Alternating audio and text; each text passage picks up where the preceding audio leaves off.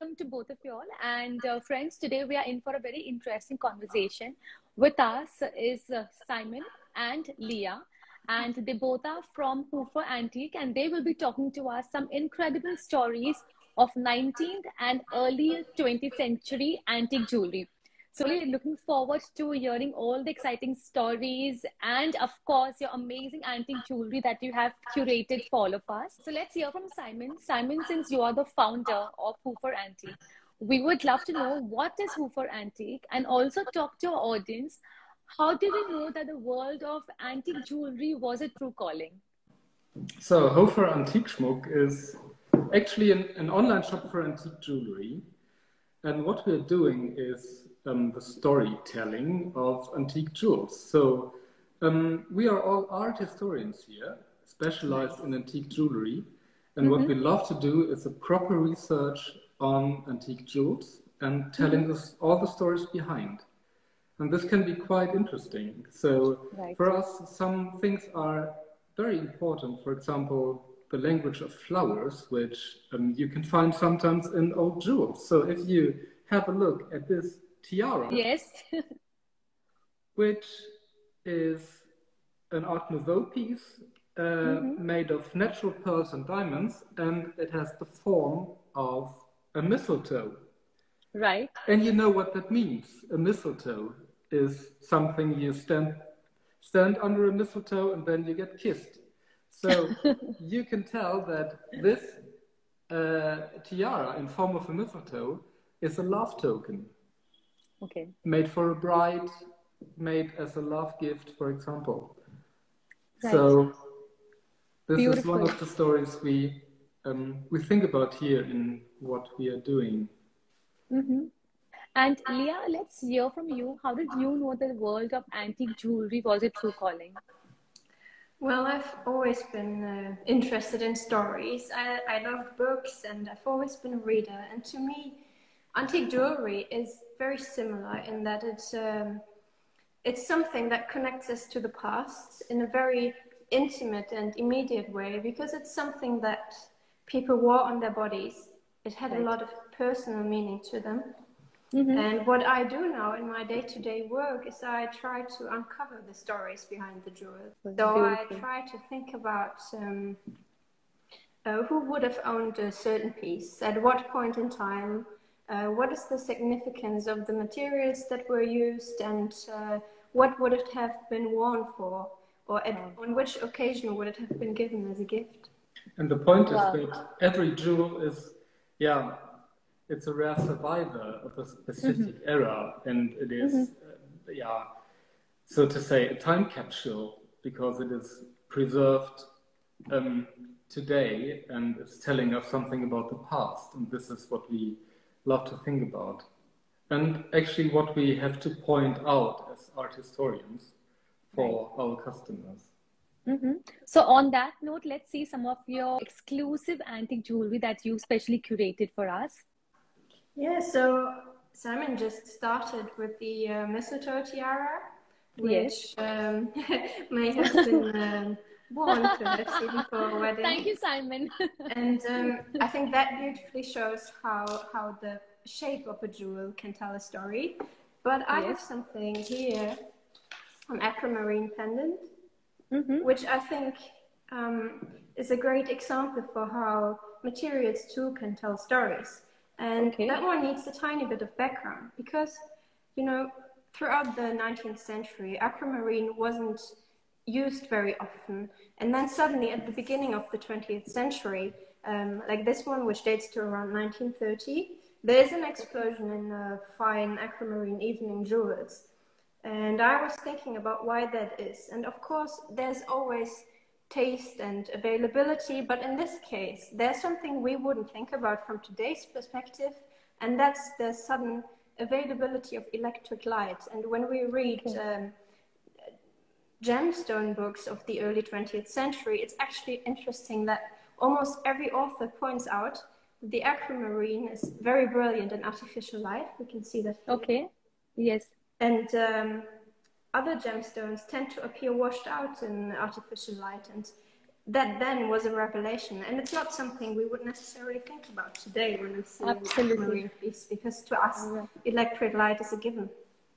Absolutely. And are you also wearing some aquamarine? I can see some blue tint shadow. I'm not too sure. Yes? I'm actually wearing one of those rarer pieces from the 19th century. This one dates to around 1830. It's a demi-parure, a set of a necklace and earrings. And actually the time between 1820 and 30 was the time throughout the 19th century when aquamarine was popular. From all other decades, it's very rare to find aquamarine pieces. That's interesting. And how rare it is, you know, for Hofer Antique to find these exclusive and rare pieces? Well, it's so this is what I'm doing actually. Right. So I find the things, and I travel a lot. I visit other dealers. I go to the markets and to the auctions, and I always have a look what is to buy and what is interesting enough for us to offer to our clients. And it is not so easy actually to find something which is authentic, which is good looking, which is good in quality. And it's what I do in the main time. I think a good point also is that we try to mix it up in what we offer.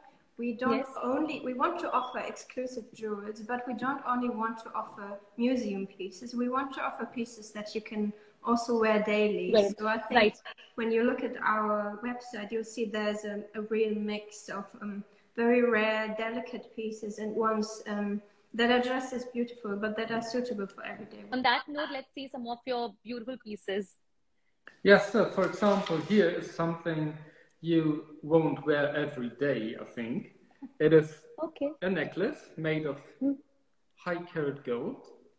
And if you have a closer look, you see that it contains stones, so simply carnelian, which is not a very precious stone, but the stones are carved. Yes. So, they are carved, you said? Carved into little beetles, which is an Egyptian motif. So you find this in ancient Egypt. And these are actually scarabs. And this necklace is made end of the 19th century, which had in this time, most people had a great interest in antiquity and in the ancient Romans and the ancient Egypt time and so on. And this is a particularly interesting piece because it looks like a copy of an antique piece, but it is actually not, because if you find here the carnelians in scarab form, so which is an Egypt motif, if you turn it around, you have them engraved, all intaglios. Yes. And you see Roman athletes. So, and it is a mixture of what people end of the 19th century thought is antique.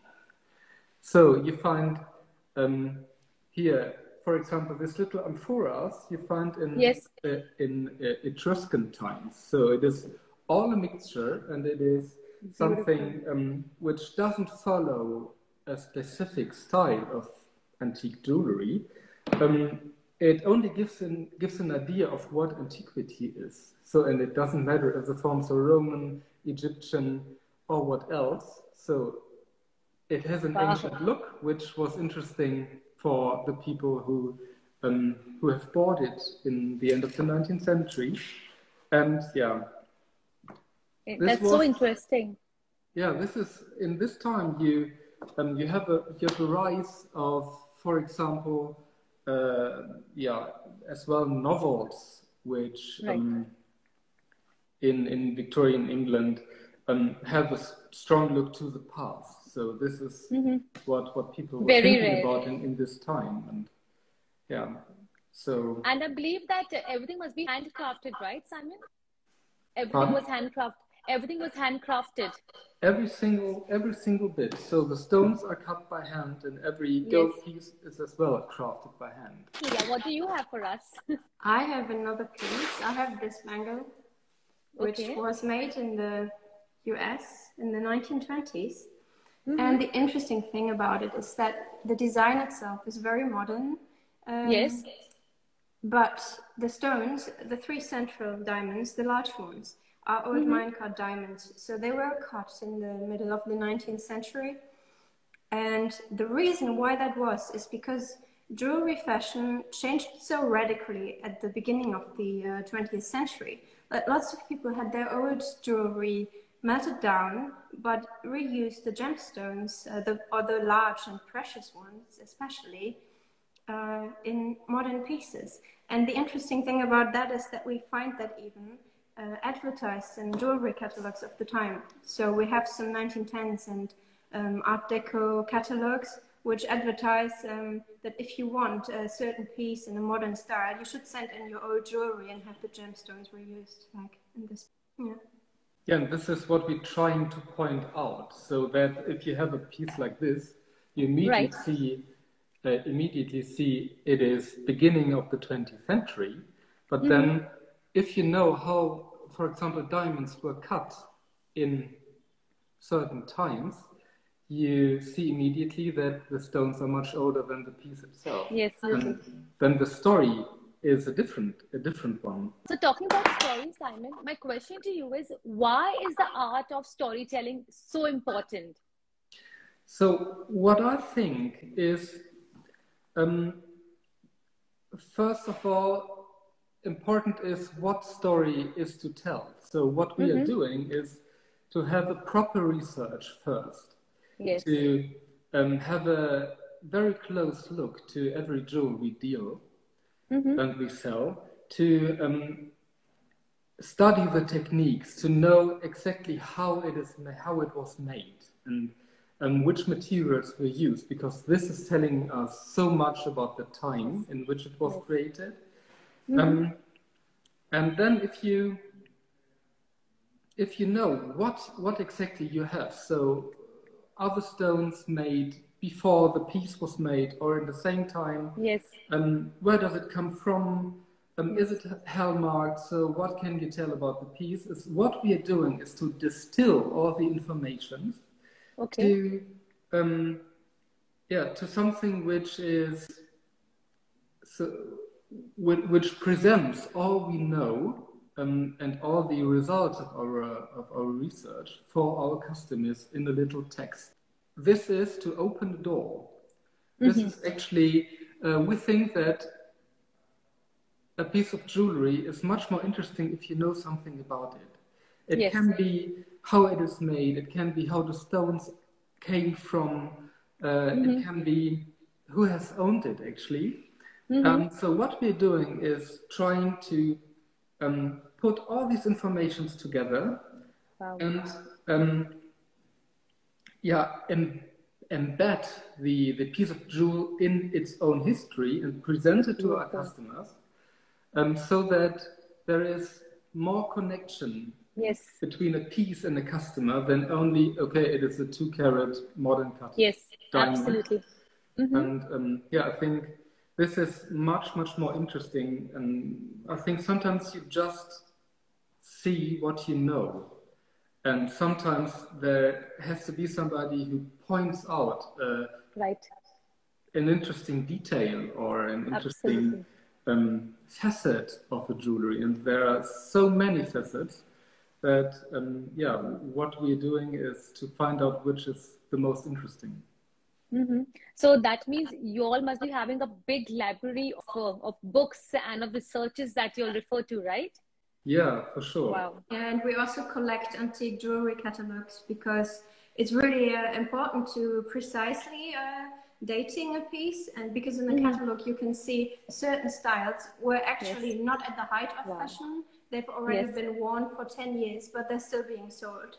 So that gives you an idea of how long something was in fashion. And I'm sure that the whole research procedure must be so engrossing because, one thing leads to the other thing. It's like, being a detective the more you read and the more you research, the more you want to go into details, right? Yeah, definitely. It is always a journey in time, so to say. Yes, yes, absolutely.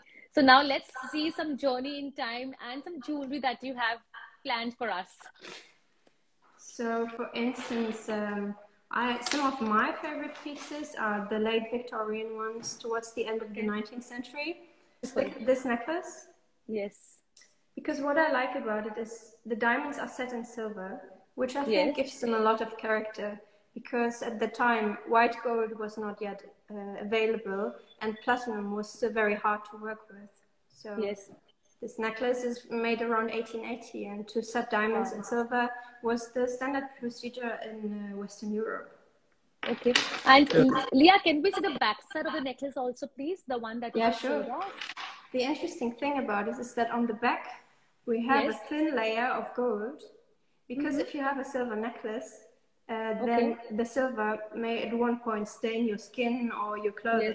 So a backing of gold was applied to show to protect the wearer. Yes. Yeah, and what is, so to say, you have in the 19th century diamonds set in silver, and this changed immediately, and this is what my favorite era of antique jewelry is. It is actually the Art Deco period. Yes. I brought this brooch here, and if you compare the two pieces, you see the difference. Please. Yes, absolutely. So this brooch was made of platinum, which was quite new to the jewelry industry in these times, because you need such a high temperature to melt it, that it was not possible through the 19th century. So that the heights of platinum jewelry are actually the 1920s. And this brooch was made by a jeweler called Goethe in Vienna. And Goethe is very famous because he made the stars for Empress Elizabeth, Sissi, which she has worn in her hair. So there is a portrait, I think the most famous portrait of Elizabeth. Interesting. And the same man executed this brooch. So made in Vienna around 1925, set with the finest stones, finest diamonds in different cuts. So please. Cuts. Oh yes. Early brilliant. And can we also see the back side of that Art Deco, please? So here you don't have a layer of gold, so only the finest pieces in this period were made all in platinum. Much more often you find a front made of platinum, but the body of the jewel is made in gold. This is totally made in platinum. Completely in platinum, yes. Complete in platinum. And what a piece like this is telling you is this is the pure luxury. So this is only the best stones, the most precious metal in this time. So it was a few times more expensive than gold to have a piece forged in platinum. And it is just a play of shadow and light. And what I really love is the quality of the craftsmanship in those pieces. So I prepared another deco piece, a huge Colombian emerald.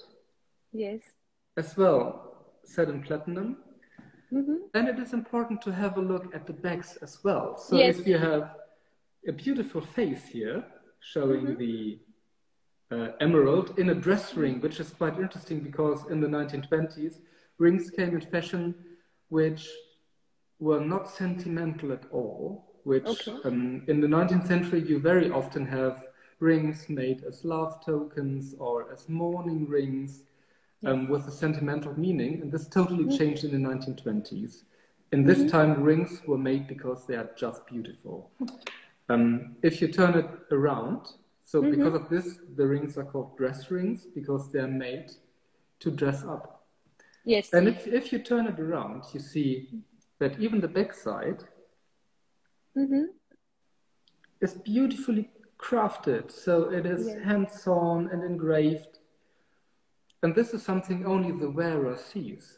A very appreciated word, so to say, for the wearer. And this is what I really love, is that this was made as a fashion accessoire, not for meaning. And this is pure luxury for me.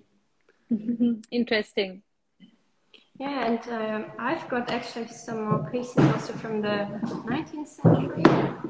What I find interesting is that a lot of Victorian jewellery would be called so-called novelty jewellery. So at the time you would have unusual motifs such as spiders, swords, insects wear.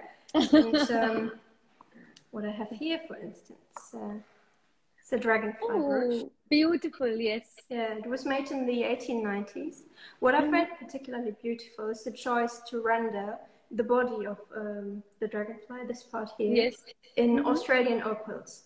They were new at the time to the European markets, these Australian opals, and so they also presented somewhat of a novelty.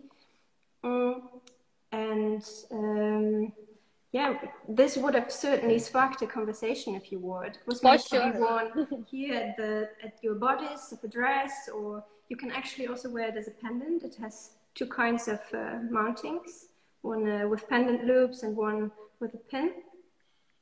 And this novelty jewelry was a fun but socially acceptable way to show your individuality. Yeah, which is quite interesting, I think, is to use opals for a dragonfly, because they are color changing as the wings of a dragonfly. Yeah, they're iridescent, and it gives a naturalistic impression.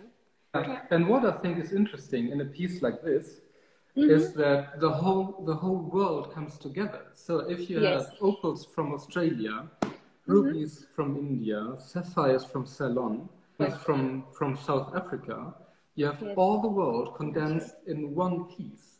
And what you can think about, so what makes it more beautiful than it is actually. Yeah. And for instance, this would have been another piece of novelty jewelry, a little lizard rendered in green demantoid garnets and diamonds. And because it was made with precious gemstones, it also would have been appropriate for evening wear. Yes, so absolutely. Of course, there were also insect brooches. They were made of gold, and they were set then with less precious gemstones, less expensive ones, and would have been suitable for day wear, but these two would have been appropriate for evening wear as well. And actually, we see how inventive people got in this time. And if you have a closer look here, the point of demantoid garnet is that you can easily think that the green stones are emeralds, for example, or other green stones, and these demantoid garnet were quite new to the time, so they were found in Russia, and till today the most expensive variety of garnets is the green garnet, which is called demantoid. So because it sparkles like a diamond, it has a very high refraction. It's very sparkly. Yes. Very hard to find. So very happy to find this little lizard. Tell me, Simon, that does a treasure hunt also bring you to India? Since you mentioned at the beginning of our conversation that you're always traveling and sourcing these exclusive pieces. So has a treasure hunt also gotten you to India with some Indian antique jewelry that you have? So actually, as we are art historians, and this means that we all studied here in Germany, in Italy, but in Europe, that our focus is actually a European one, because this is what we are properly trained in. Yes. I think it's super interesting to have antique Indian jewels as well. So sometimes we have. So I very often travel to England, for example, where I find quite a lot antique Indian jewels. But what I really love is the quality of Indian gemstones. Yes. So you see immediately that a sapphire from India or a ruby from India is something else. So in quality meanings, and Yeah, so what we love to do is to find out where a stone comes from.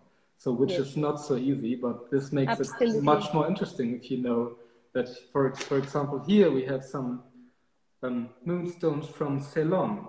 Beautiful. And only in Sri Lanka you can find moonstones in this quality. And this is Can you please hold the piece back again? That's gorgeous. It's a brooch, is it? Yeah, it's a brooch. It's for the front of the ball gown, actually, or for the evening. That looks so royal on you. Yeah. Very interesting. And can we also see the back side of the brooch, please? Front in platinum, the back of the needle actually in gold.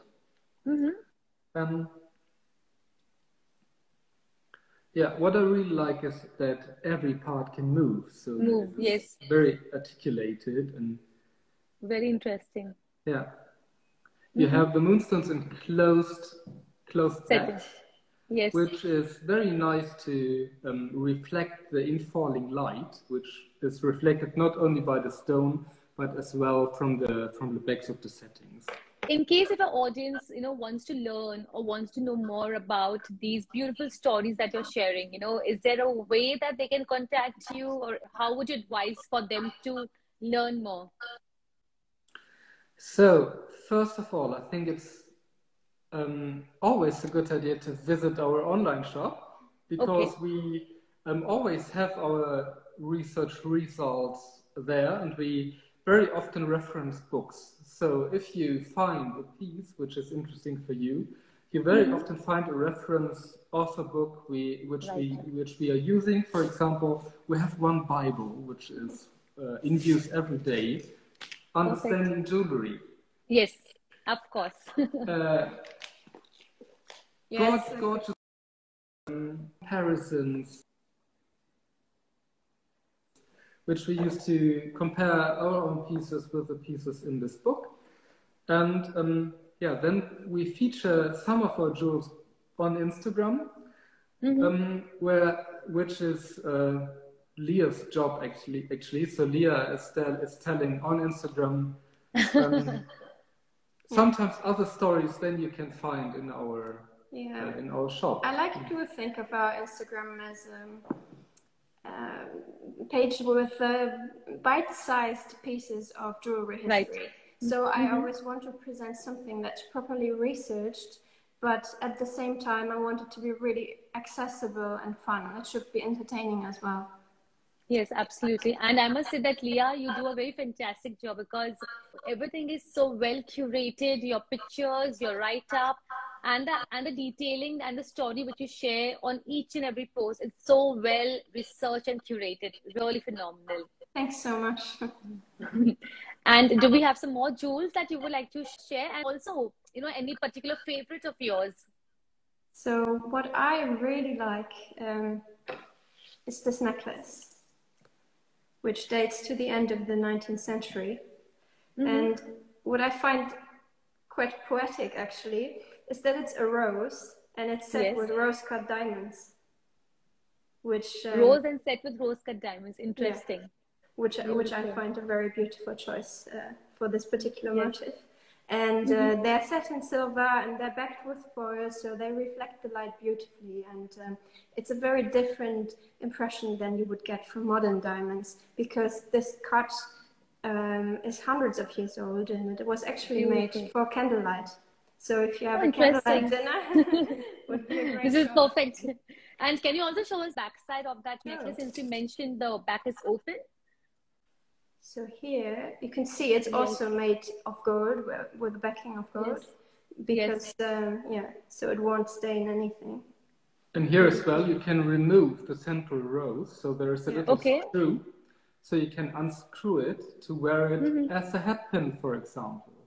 So pieces of the end of the 19th century are sometimes very versatile, so which is not only can be worn as a necklace, but as a brooch as well, or as a hatpin, or whatever you like to do. Yeah, this is a good example. You can wear it as a pendant on a necklace, but it also has a brooch fitting, and so you can wear it whichever way you like. because actually the way we wear brooches today, which would be here, Yes. just that's a way that only emerged in the mid-century. In the 19th century, you wore brooches centrally, so you would wear them here. Center, yes. Yeah, or you would wear them, if you have a high collar, you would wear them here. Choker. So that's why they have different shapes than modern brooches. Modern brooches are often asymmetric, and these ones are usually symmetric. And that makes sense that you would wear a pendant and a brooch. Yes. That it would have that function, that double function, because they would have been worn in the same place. And can we have more detailing about this brooch, please? These are rose-cut diamonds, and yeah, they're actually a flush set. So they don't stick out. They don't have any claws that stick out. And then there's a surround of rubies around the central rose-cut diamond. And this piece is another example for what Simon told us earlier about the infatuation with the past that we can find in the late 19th century, because you can find Baroque elements and Renaissance elements in this particular piece. And what I think is interesting about this piece, so I bought it in Cologne, and it's made in the Renaissance style.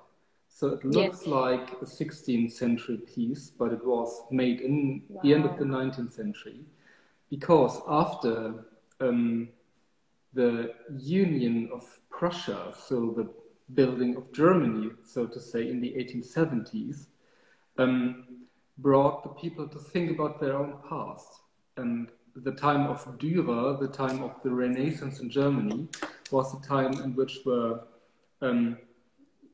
very, very valuable pieces of art were created in Germany. And for this, in the end of the 19th century, people thought about the Renaissance time at the best time of German history to produce things in the style of the 16th century. Not only in jewelry, even in architecture. So if you walk through German cities, which were not destroyed in the Second World War, you find very many houses in the style of the Renaissance, so neo-Renaissance buildings, because of this particular era of history in Germany in the 16th century, which was highly loved in the end of the 19th century. Yeah, and we can also see how fashion changed, of course, because these pieces, the kind that I just showed, would have been perceived as old-fashioned and heavy in the beginning of the 20th century. So what people like to wear then instead was something like this, very light, very delicate. This dates to around 1910, and made in platinum, which allows it to be very, very fine and have these little knife wires, so it appears that it's almost like a spider web or something. It's so ethereal. Yes, it's beautiful. And I believe that this piece must be very light. It is actually not super light, considering how light it looks, because the platinum is quite heavy. The platinum is quite heavy, and what I really like is the combination of natural pearls from the Persian Gulf. Yes. Because we are here in a time where cultured pearls were not in existence. So if you find a piece, for example, we have another one here, another necklace set with aquamarines and Brazilian topazes. And here as well, you have natural pearls. And this is what I really love. So we just read the just a second, I'm missing the word Tagebuch von the diary of Queen Victoria. And Queen Victoria bought some pearls for her daughters, and she wrote, "Oh well, pearls are so expensive, I have to pay for a pearl more than for a like-sized diamond." So in a particular time, in the mid to the end 19th century, a pearl was as costly as a diamond in the same size. Yes. And this is something today you can easily forget if you can buy pearls from China very cheaply. Yes, absolutely. What does it mean to have a natural pearl? Yeah, like these ones. These are all natural pearls. And if Gorgeous. you look at the size of them, you must know that they were very, very pricey at the time. And you have to open 35,000 oysters to find one pearl. Leah, may I request you to hold that necklace once again? We would love to admire the detailing and the craftsmanship. Everything is handcrafted. I can't imagine the amount of hours the artist must have taken. Yeah, that's interesting because a lot of today we often find pieces that have a lot of materials, a lot of gold, are very chunky, but not so much craftsmanship or work went into them because that's the difference. Here the hours of craftsmanship were not as expensive as the materials. Yes. So you often, especially in 19th century jewelry, you have pieces which are very light, use only very little gold, but are made so painstakingly that it took hours and hours to make. Of course. And everything was handcrafted. There was no machines. There was no sewing machines, say, for example, to like cut gemstones. Everything was handcrafted. Not everything. There were also catalogs which sold factory-made pieces, of course, with the gemstones then hand set. But still, even then, the quality was quite high for most pieces. Yeah. Although the pieces we deal with are usually handmade. But there were also pieces made from rolled gold, for instance, that catered to a market for jewelry that was not as expensive and also wearable for most everyone. And what is interesting about these pieces is that you can date them very precisely using the old catalogs. Yeah. So it's always a pleasure to find a thing which is pictured in a catalog dating to 1895 or something like that. Yes. And for this, the factory-made pieces in this time, which are always nearly as good as the handcrafted or 100% handcrafted pieces, are for us a good source to date the items and to find out more. So where they're from. If you know where the factory was, you can precisely say where the thing was made. I have, for example, here a ring which I find interesting. It is a ring with a topaz from Brazil and as well natural pearls that is made in the beginning of the 19th century, and in this time this imperial topaz, this is how it's called, and this is quite a big stone for the time it was made in, were highly in fashion. So for example, Napoleon bought some of these Brazilian topazes as gifts for his wife. You can see them actually in Stockholm today, and the Swedish, they're part of the Swedish crown jewels today. And here you have a stone from the same source, and this is what I think is quite interesting. Yes, and Leah, what do you have for us? So I have something which I liked very much, which was the set, the Victorian set of a brooch and earrings. And what's interesting about that is this kind of set, we call it a demi-parure. So it consists always of a brooch and a pair of earrings. It would have been the go-to for a woman at the time. This was made in the 1850s, because if you look at portraits, a bourgeois woman would have worn this because it was representative. This type of set was not sentimental usually. It didn't have any inherent romantic meaning. It was meant to show off her wealth and that she was fashionable, in keeping with the fashion of her time. And so the interesting thing is that rings are never part of this, because rings were always sentimental. And I can see a lot of detailing, right? We see a lot of texture, a lot of detailing. That's what I said, that the gold was expensive, but the craftsmanship was more affordable. Yeah, and what is interesting about pieces made in the mid-19th century is that, for example, this one is made of gold, but it's very, very thin. Yeah. So it is quite big and quite chunky looking. Yes. But using using not so much gold actually. So the gold weight is not important at all. Yeah, which makes it really pleasant to wear. So these earrings are big, but you can wear them all day. They're light. They're very light. Yeah. And can you help us? What gemstone do we see in the center? Yeah, this is an almandine garnet. It's an Indian stone as well. So Yes. this was not found in Europe. This was found in India. Some pearls around the There's a surround of seed pearls. And at the time, you could have a gemstone surrounded by diamonds or by pearls. It was quite common. So for daytime jewelry, it was usual to surround them with little split seed pearls. To see, it's a closed setting behind the garnet, and then it's backed with foil so that it shines very red and very richly. And the point is that diamonds in the 19th century were only worn by married women. So if you have here a set with garnets and pearls, you could wear it as an unmarried woman as well. So. Oh, interesting. I never knew earlier diamonds were only worn by the married women. Is it in the 19th century? Yeah. No, we have a catalogue dating to the 1910s from France, and in it, pieces like this are shown, and they are advertised as wedding gifts, because then it would be appropriate for a woman to wear them. And of course, luckily nowadays, we don't have all those strict rules anymore. We can do with these pieces whatever we like. But, it's still very interesting, I think, to have all those backstories.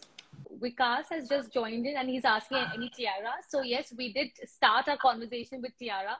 So Simon, if you quickly want to just show us the tiara which you showed us for Vikas, since he's just joining the conversation. But I prepared a second one. Another one? Wow. I showed this mistletoe tiara, which is the perfect love token for lovers, because you have to be kissed under a mistletoe. And then we have this one here as well, which is quite a big tiara. Yeah. Yes. Which I found in London.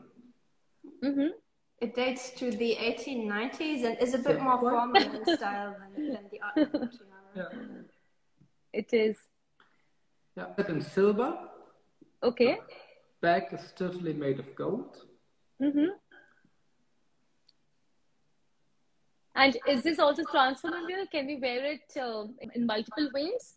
In this case, not, because I think that the lady who has worn this was rich enough to have an own brooch and earrings, and she doesn't need to have two pieces in one, I think.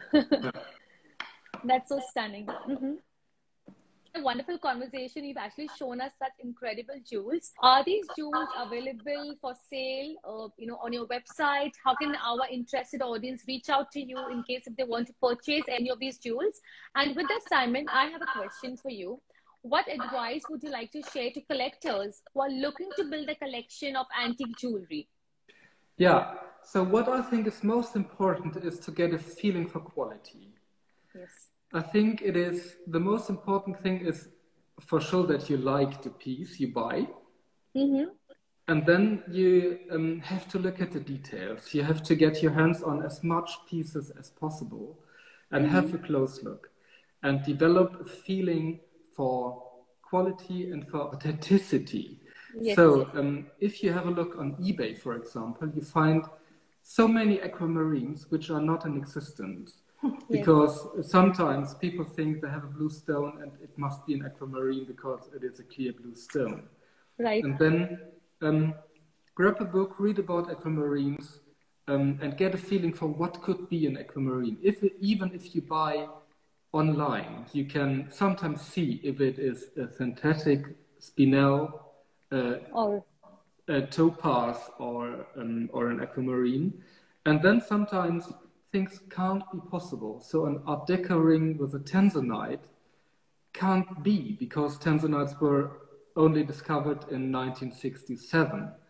Art Nouveau necklace made of white gold can't exist because white gold was invented in the 1910s, and no one produced Art Nouveau pieces in this time. And this is something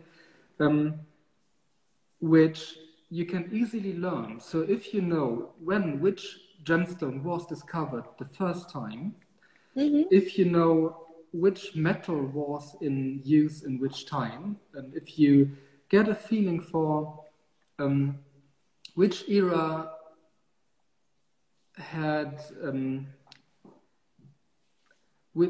which era something was fashionable and not, you can easily find out the mistakes dealers sometimes do and point it out. And I think for a collector, this is so important to get a feeling for quality and get a feeling for authenticity. And this, I think we can help with that. If you read the text as Leah is writing on Instagram, and if you read the text on our website, because everything we sell is properly described and dated. So you always will find a date to the pieces. And I think this, is as well for education nice just to have a look and to have a regular look and to, just think about the items and get a feeling for it. Last question to you is, would you have any books of recommendation, since you're the lady behind extensive research and a lot of writing that you do behind the content? So would you like to recommend any books to our audience, which they could refer to? So yeah, of course, we always introduce the understanding jewelry to beginners, but then I think it really depends which area of antique jewelry you're interested in. And something that you may find interesting is that you can actually find a lot of old jewelry catalogs online, and you can look at them, you can compare them, and you can get a feeling for which jewels were actually sold in 1912, what was fashionable at the time. And I think that will help you greatly if you are trying to build a collection. Use the primary sources. That's what we, as art historians, what we call primary sources. So not a book that someone in our time has written about old jewelry, but the actual sources of the time. From the primary. Yes. And somebody has just commented that they love your necklace. So do you want to show your necklace once again? It's a piece dating to around 1830. And the aquamarines are actually of such good quality that they're set in open backs. They're not foiled from the back side. They're so clear and so brilliant. And you can see also what I said earlier, they shine in artificial light. So in China, you very often have closed backs, which are foiled with colored foil. So in most of the aquamarine necklaces dating to this time, you have blue colored foils underneath, so that the stones appear much bluer, much more blue than they are actually. And what I think is nice here is that the stones are vibrant and the color is real. Right. Friends, in case if you have any questions, we have very little time, so please feel free. And in case if you want to reach out to Leah or to Simon, then of course they'll be more than happy to answer any of your questions and also to share as much knowledge as they can with all of us. Sure. So, always appreciated. So with that, thank you, Leah, and thank you, Simon. It's been wonderful. We never realized how time just flew by, but it was really amazing to see your one-of-a-kind exclusive jewelry that you've curated for all of us. Thank you so much for having us. Thank you. Thank you. Our pleasure. Have a good evening. Bye-bye.